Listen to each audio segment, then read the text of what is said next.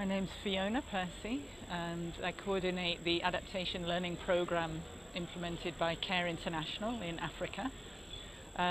Yesterday we had session 5 at CBA8 conference on how adaptation finance can reach the most vulnerable people to climate change.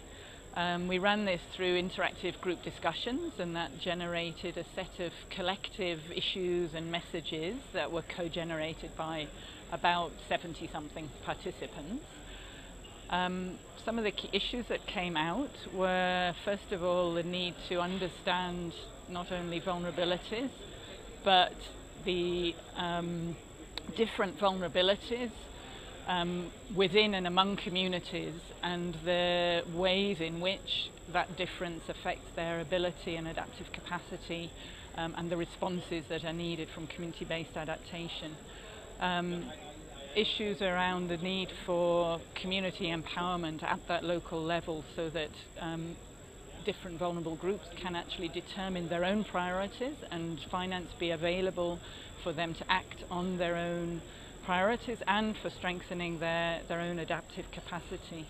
The need also for combining their local knowledge with more scientific and external knowledge to come out with solutions, and also to look at climate-specific information and climate-specific interventions that need to be done.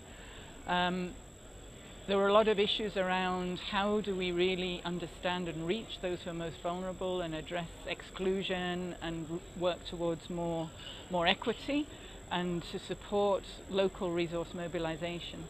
But there's also a recognition that vulnerabilities are changing, communities are changing, climate change impacts are unexpected, people need to manage risk and uncertainty. And that can result in completely changing, transforming livelihoods, and how do we address the differences when they're changing in that respect. Also that there are other drivers of vulnerability that have been there for a long time, very entrenched vulnerabilities, poor governance, exclusion, gatekeepers even within the community, which are barriers. If we do not address, then all our adaptation work may still not reach the most vulnerable.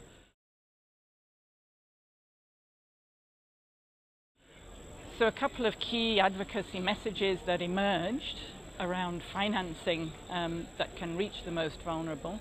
The first was very much around flexibility in funding mechanisms, and that funding is needed for locally determined priorities and for the process of decision making at the local level over time, and recognizing this is going to change over time. So we need flexibility over time, and we need flexibility to allow for decision making at the local level as they are made. And this funding needs to be better coordinated with other systems and allow for funding of other systems, for example climate information systems, to make climate forecast and information more accessible to the most vulnerable, but also linked to early warning systems and DRR, and private sector and market systems. The second message is really that in addition we need to ensure there is funding and incentives for safeguards. In terms of really addressing the issue of exclusion and ensuring equity and inclusion, we need safety nets. We need to link our work with social protection to ensure that when there are emergencies and extreme events, the most vulnerable are reached in terms of the relief and responses to that.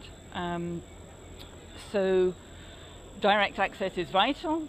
We also need the local mobilization. We also need these systems and funding to incentivize these safeguards, which can also link to insurance products.